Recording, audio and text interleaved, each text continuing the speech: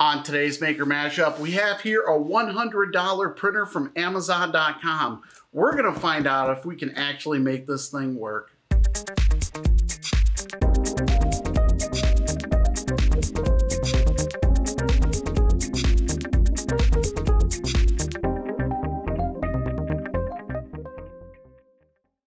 All right, so today I've got my friend Nick here. He's going to be helping us put together this printer. So Nick, I got this from Amazon.com for $110. It was literally the cheapest printer I could find. So I think the best part about this printer was when I was looking at this. Now check this out. When you look at it here, the laser machine was well configured and tested by our experienced, one word, operator, ultimately ensure a perfect cut from design, one word, to acrylic pieces. So this clearly is a cheap printer, manufactured in China. This currently looks like it has been dropped down several flights of stairs. When I got this, the Amazon box was a bit beat up, but even better, and this is a concern here, even better, I look at the top here and right there, return only, not for sale. So I don't know, we have not opened it up, and this looks like this may have been a return. I guess it could be overstock as well, but we don't know. The box actually, for being as beat up as it is, it doesn't look like it's been opened. And anybody that's put one of these together before knows that, you know, there's usually foam packaging. And you know, picking this up, I'm not hearing anything rattle. So here we go. Let's open it up and see. See, the tape doesn't exactly look reused. It looks like it was sealed in the traditional way that they come from China. It looks like there's some extra, you know, brown packing tape on here, but all right. So taking a look at this, you can see here, this looks pretty well packed. I mean, this is, we have instructions. One of the reviews I saw online here said that it came with no instructions. So I think we're actually a leg up from one of the other reviewers. There's definitely instructions. This is in a high quality 8 GB card. I didn't even know they still made those. So I think we stand a good chance. Now, I did post on Twitter a poll to find out. So we have a poll here on Twitter. Let's take a look at the poll. I think most people thought we were going to be okay. That was the big question, right? I think it'll be all right. I think the design looked reasonable. I think the parts quality will be where it falls down. Well, right. That's my thought. It looks like it's a clone, right? As most of these are. But as I look at this here, it looks like most people think that we should be okay. Only a few people thought that it was going to be a train wreck. So I think maybe we'll be okay here. So we're going to go ahead and start unpacking this.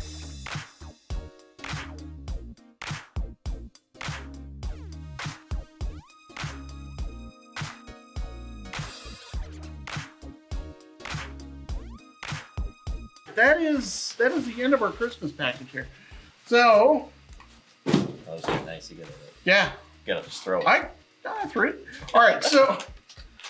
So here's the thing. Right here, all things aside. So if this printer did not work right now, and we couldn't get it together, couldn't get it to function, which I'm sure we will. But as it sits right here, the parts alone are worth more than $100. So if you wanted to build your own printer and you wanted to buy all the parts for it, you couldn't get it for $100. Is this for the Betty?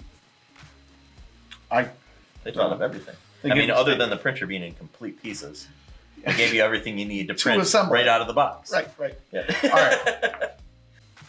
All right, so we just spent the last hour taking all the backing paper off of here. And while we were doing that, we were having a few sidebar discussions, just kind of talking about the printer. And so far, everything that we've seen here This is obviously not a beginner printer, so if you're brand new to 3D printing, you're going to want to steer clear of something like this. But if you're fairly handy and able to read directions, so far this printer seems pretty straightforward. We're going to get to work here, and we'll stop back in a few minutes and show you where we're at. All right, so with just a few minutes it took to put this together, and then we're ready to move on to the next step now that we have the basic frame put together. So far, pretty solid frame. Yep, pretty sturdy. I agree. So next up, putting together motors. So the motor assembly went together pretty easily. We were able to get the motors attached to the acrylic plate without much trouble. However, the spacer that they wanted us to place here was actually a bit too big. We ran into trouble with the spacer, and when you put the motor into place here, what happened was the motor would actually wiggle left and right. So this was surprisingly not the first problem we had with this printer assembly. So we decided the fix for this would be simply to go ahead and grind this down on my little Dremel tool. We then went ahead and put the Z-axis in place on the left-hand side. But here's what happened on the right-hand. Oh, that lead screw just rubs right on that bolt head. That's fan. Oh, actually, you know what? No, it doesn't even go in. This can't work. Why? That head is literally right in the way. So the lead screw is stopped by the bolt they provided for us to go ahead and attach the pulley for the tensioner belt. Luckily, we had some spare screws around, so we got past this pretty quickly. What are your clearance now?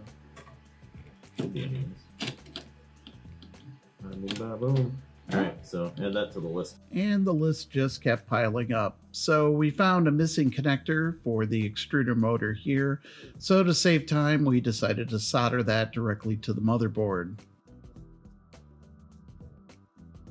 When we were doing some testing, we found out that all of the end stops were completely non-functional switches.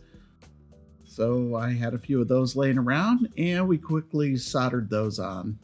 Wait, there's more. We went ahead and found out that the fans were all supposed to be tied together for all three of them, so the extruder didn't have its own separate fan for cooling.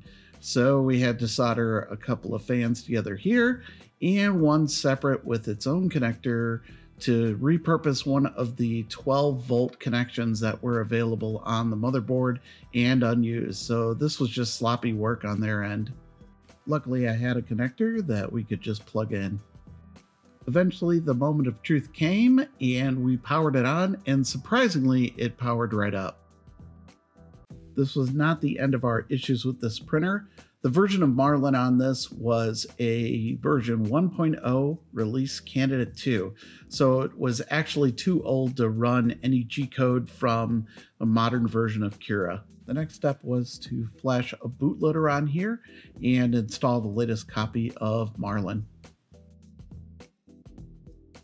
The motherboard does not contain header pins to install a bootloader. So what you're going to have to do is use the ribbon cables that connect to the back of the display board.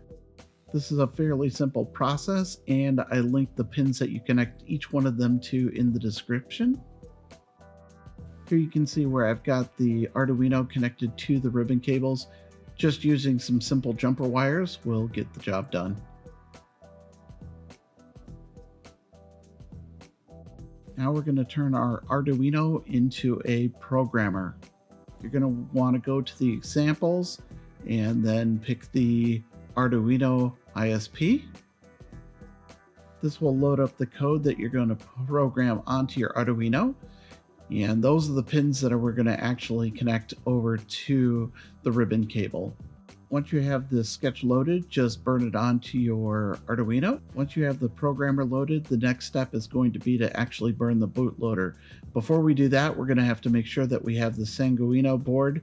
This can be downloaded from the internet within the IDE. You're going to want to go to the properties.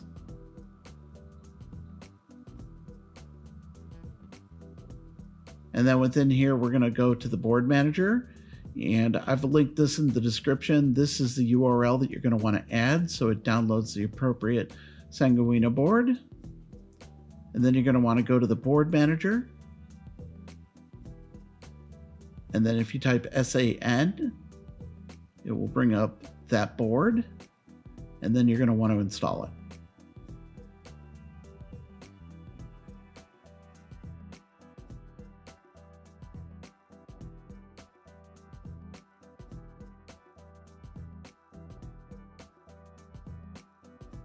Once that's done, we just have a few settings to change here under Tools. You're going to click that, and then you're going to go in here, and we're going to set our board to the ARDUINO board. It should be at the bottom. And then you're going to want to set this for the CPU, second from the bottom, the 16 megahertz, and then the COM port that the Arduino is on. At this point, we'll be ready to burn the bootloader. Just click Burn Bootloader, and presto. The last step is to download Marlin. Once you've downloaded Marlin, you're going to want to burn that onto the board itself. I'm not going to cover that in this tutorial, but I am going to include the configuration in the description. Teaching Tech has a great video, which I've linked in the description, which covers how to install Marlin. If you have more questions, feel free to join our Discord. Link for that is in the description. After you have Marlin installed, the next step is really to just print a test cube and level the bed. I suggest upgrading your bed to a glass plate or to some build tack. This is the glass bed that I put on, and the link for this particular bed is in the description. The next upgrade is to create a box to go around the electrical. The mains here are exposed, so there is a risk of electric shock. I'm planning on putting a switch here as well. You can see here this is in desperate need of cable management, and I'll be building an enclosure to surround this as well. Okay, so we've spent a couple of days working on this printer. It's working great. Been able to print benchies on it. They look pretty decent. And for the most part, it's a very usable printer. I think it's really lacking in a lot of quality. I think there are areas that in particular that are pretty decent quality. I think these stepper motors are really decent. The main board works fine. I really no problems with it. It's the same type of main board that you'll find in a Ender 3, slightly different version, but basically the same one. Also, it's got the display board here. That worked fine. It was actually very helpful in being able to burn the firmware onto the motherboard. Would have been helpful if they had some header pins on there. But all in all, I think as $100, this is a great printer. Now, I was able to find this online on Banggood and a couple of other places where they're still charging $200, $300, $400 in some cases if you Google this particular model of printer. So they're out there selling this printer for $400, and the company is out of business. I'm sure it's just stock that they're trying to get rid of, but overall, this printer is nowhere worth $400. And Angus did a review on it a couple of years ago and basically said the same thing. So as I was researching this printer after we had it built, just stumbled across a lot of different things about it. But basically, this is a kit printer. We knew that from the start. We knew we'd have to assemble it. And I think overall, the big key here is that if you know what you're doing and you know how to assemble a 3D printer, this is a great bargain at $100. For $400 or $1 more than $100, yeah. I would say, no, it's not worth it. And if you wanted to go down the road of creating your own 3D printer and get rid of the acrylic and, you know, do it with 2020 extrusions, you could go down that route as well. The other thing that we found is it seemed to be missing parts. Missing parts were a big part of this as well. And no indication, the instructions were completely useless. Just as one of the other reviewers said, they were in the box, but they really weren't helpful at all. And the other big thing about this was you had no idea what any of the screws went to. So it was just simply trying to, you know, put it together. And, you know, if you're competent, you can make this work. You certainly can, if you're definitely a tinkerer. But if you want to pull this out of the box and be printing with it this weekend, yeah, I wouldn't go down that route. Yeah, and I think for an out-of-the-box experience, especially with the firmware it comes with, there's potential that likely didn't have thermal runaway, any of that kind of stuff. So safety-wise, you're kind of in trouble. And just feature-wise, it was missing a lot of things. I mean, it came with a Marlin 1.0 release candidate. We've now put 119 on it, which is just has way more stuff. I mean, it probably will make this printer 100 times better than it would have been for the original $400 2 years ago. So I think that's another thing, is if you do buy it, you can put the new firmware on there, you get a lot more functionality out of it.